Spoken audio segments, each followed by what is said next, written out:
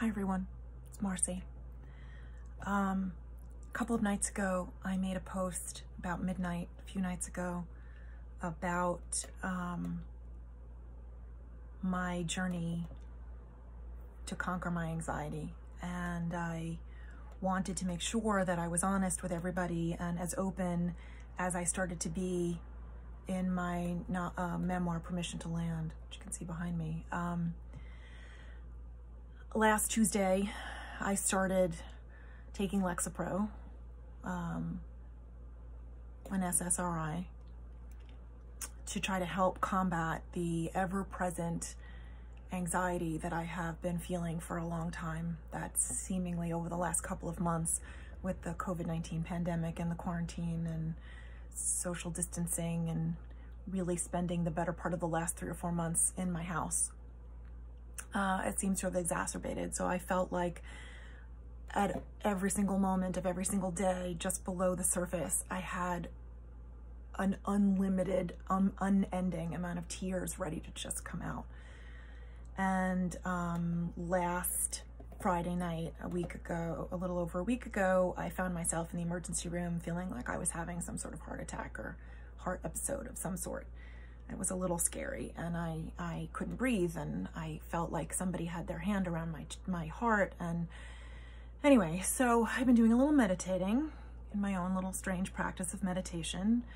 Very hard to focus on my breath, very hard to keep all of the noises and voices in my head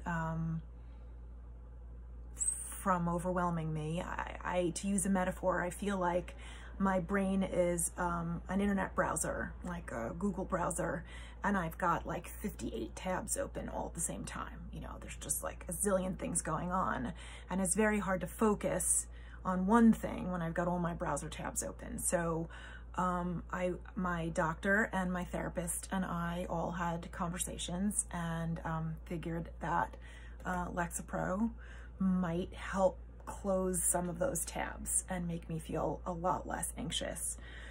So for the first couple of days, I started Tuesday, so Tuesday night I started, so then Wednesday, Thursday, Friday, I was feeling really nauseous and really lethargic, and I had a headache, and I was just not feeling well, but I persevered.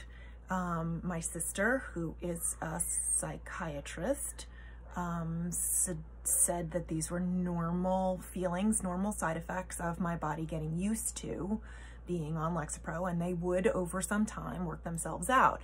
It happened to be Friday when I made that video. Around midnight on Friday, we were having what we all thought was going to be a treacherous tropical storm. We'd lose our power and 50-mile-an-hour gusts of wind and tons of rain, and we were expecting 5 inches of rain, and it wound up not being nearly as bad, but you know, that's enough to set the anxiety off to a new level. So I'm happy to say now we are Tuesday night, Wednesday night, Thursday night, Friday night, Tuesday, Wednesday, Thursday, Friday, Saturday night was last night. That's 5 nights. So today's day 6.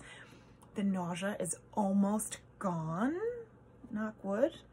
And I'm feeling more clear and more lucid.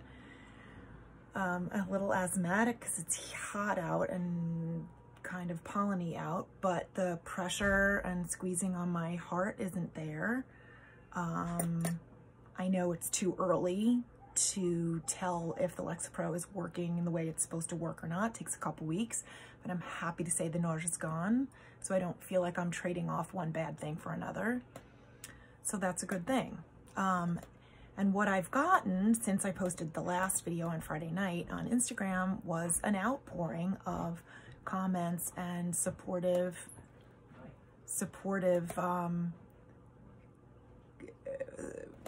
comments. I'm lacking of words, sorry.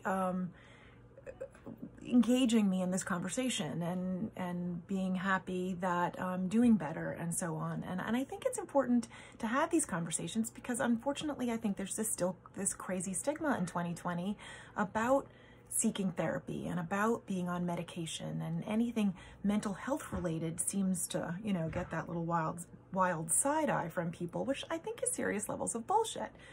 You know, if it was a heart condition, God forbid, or it was diabetes, or it was Parkinson's, or it was an ulcer or something else going on, more biological and less mental, supposedly, people wouldn't look askance or judgmentally. But I think that needing a little chemical rebalancing of the brain is just as biological as everything else. Anyway, if you need help, if you're suffering, if you feel you're depressed, if you feel that you're feeling overly anxious, or you have a lot of stuff going on, please seek help. Seek a friend, seek a religious leader if that's your bag, seek a therapist or a psychotherapist, seek your doctor, somebody trustworthy whose opinion you value and who you feel loves you and has your best interest at heart. And reach out to me if you need help, because I can point you into the right resources, or at least talk to you from my experience. I'm an English teacher, I'm an author, and I'm an artist, but I've been through 52 years of emotional trials and triumphs, so I can help as much as I can. Anyway, I'm going to keep this dialogue going, so stay tuned for another installment in a couple days. I hope you're all doing well. Enjoy what's left of your weekend and the sunny weather outside, and hug your families and hug yourself, and I love you.